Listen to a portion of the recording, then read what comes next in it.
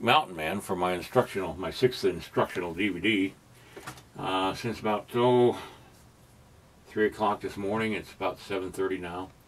Just couldn't sleep last night, and I thought it was a good time to work on this. I'll show you briefly what it looked like before. What I did was I didn't like the way it was, so because it was too closed off. I mean, there was just a narrow view of the mountain man. And so what I've done is I've taken and cut away the clay and made it look like he's thrown the blanket up over his shoulder or arm and off to the side, so he has a wider view. I've added the rifle, which is a Hawkins.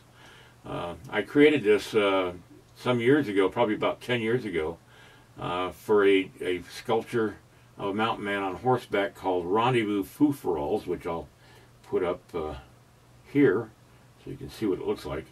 And it was the rifle that was going across his saddle on that horse. And I put a lot of time and effort into producing this rifle, and I just wanted to use it here because, and so I scaled the mountain man to match the scale of the Hawkins.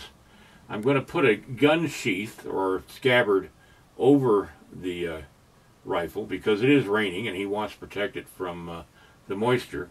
And it's going to have a little fringe on it, but not a lot of real long fringe, because I think long fringe might have been just a little hampering in the wilds, especially if you're going through brush and you got your fringe catching on trees. Anyway, so I've been working on the wrinkles of the blanket and lengthening the bottom of the blanket just a little bit. Going to be working on the part that's thrown back over this blanket. But that's where I'm at right now. I'm close to being done with this thing. But I like the way this has opened up this whole view of the mountain man.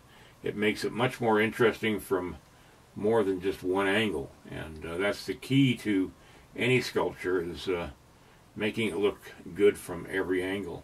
I got an hour worth of video, not counting the video that I shot this morning. And hopefully I can do this on one DVD, but I'm happy with the way this is turning out. Alright, have a great weekend, everybody.